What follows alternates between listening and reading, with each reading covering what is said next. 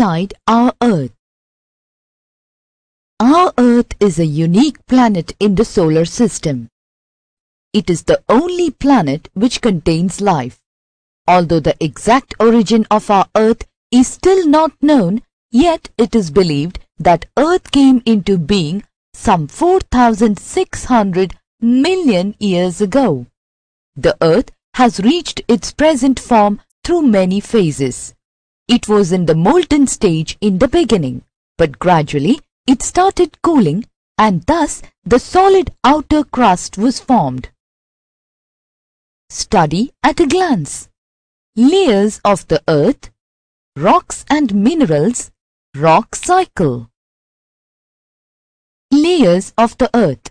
Our Earth consists of several concentric shells or layers like the layers of an onion. The layers of the Earth can be broadly classified into lithosphere, mantle and core. Lithosphere or Earth's crust. The surface of the Earth consists of rocks of various types. These rocks form a relatively thin layer known as the crust or the lithosphere. Its average thickness is about 60 kilometers. This layer is found both under the continents and the ocean floors. This layer is rich in silica and aluminium. This layer is often called Sial.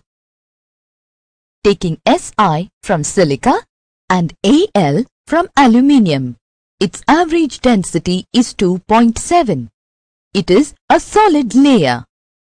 Mantle. The mantle layer lies beneath the Sial layer. It extends up to a depth of 2,900 kilometers. This layer consists of inner silicates or sima. It is rich in silica and magnesium. This layer is referred to as sima, which is Si plus Ma, because it is made of silicates and magnesium. This is a transitional zone of mixed metals and silicates. Core. The interiormost layer or the center of the Earth is core. The core of the Earth has a radius of about 3,400 kilometers.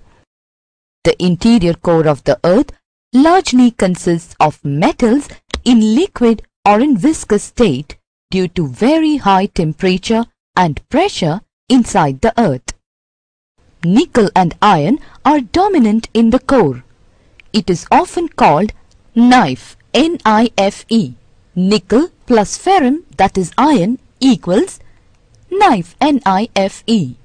The core has an estimated temperature of 5,000 degrees Celsius. Rocks and minerals. Rock is the hard material that makes up the Earth's crust. Various combinations of minerals make up hundreds of different types of rocks. Rocks are made up of individual substances which are called minerals, found mostly in solid state. Minerals are the natural inorganic substances which have definite chemical composition and physical properties. They are usually crystalline, but some minerals are non-crystalline. There are some metallic minerals like copper, iron, gold, etc. and some non-metallic minerals like gypsum, mica, etc. Minerals are very important for the development of humankind. Types of rock. On the basis of their origin, rocks are generally classified into three categories: igneous rocks, sedimentary rocks, and metamorphic rocks. Igneous rocks. Our Earth contains a hot, molten material having very high temperature and pressure deep below its lithosphere.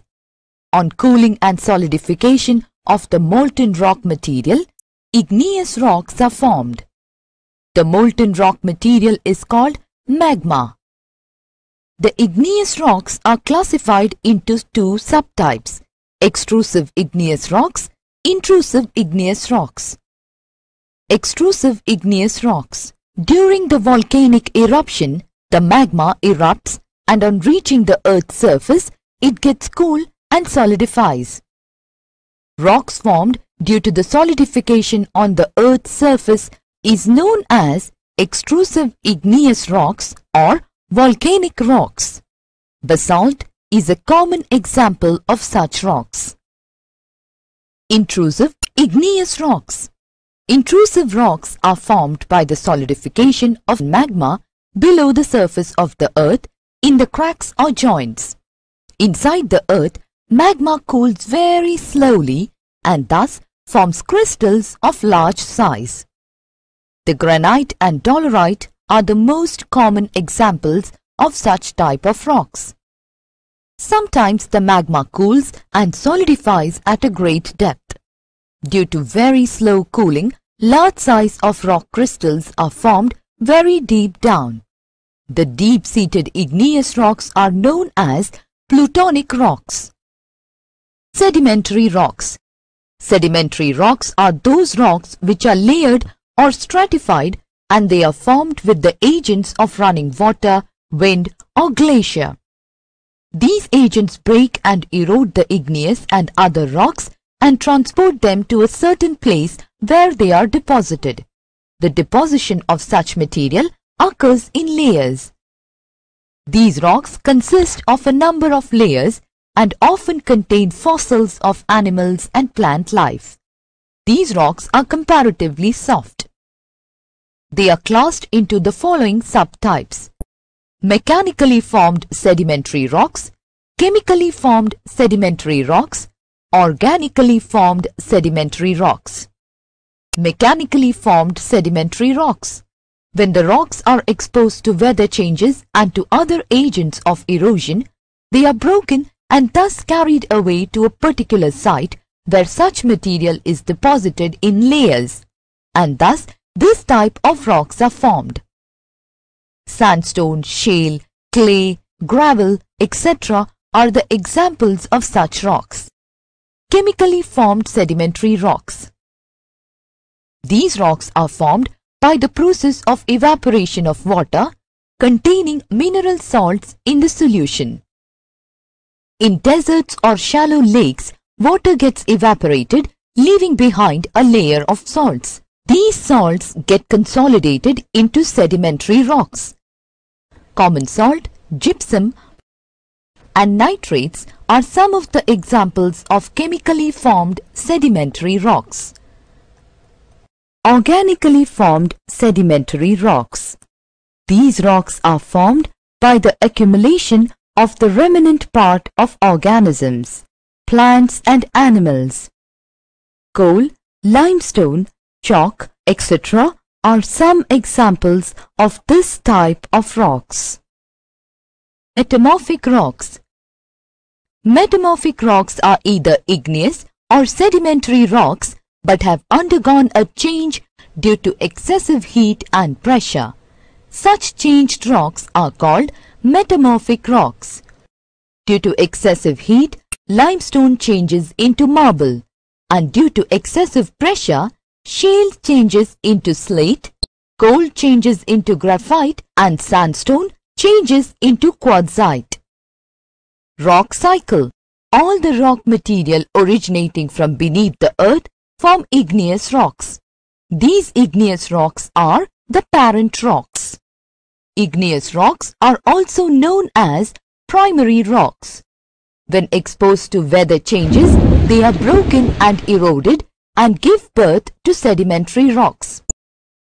Due to excessive heat and pressure, these rocks further undergo a change into metamorphic rocks.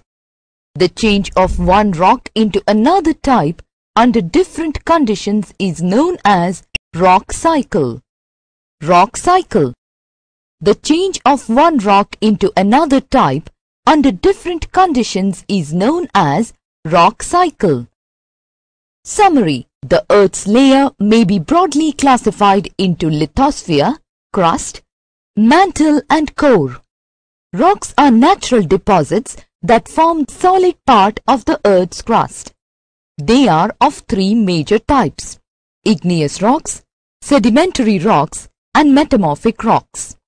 Minerals are the natural inorganic substance which have definite chemical composition and physical properties. Igneous rocks are classified into two subtypes. They are extrusive igneous rocks and intrusive igneous rocks. Sedimentary rocks are also classified into the following subtypes: mechanically formed sedimentary rocks, chemically formed sedimentary rocks, organically formed sedimentary rocks. The change of one rock into another type under different conditions is known as rock cycle.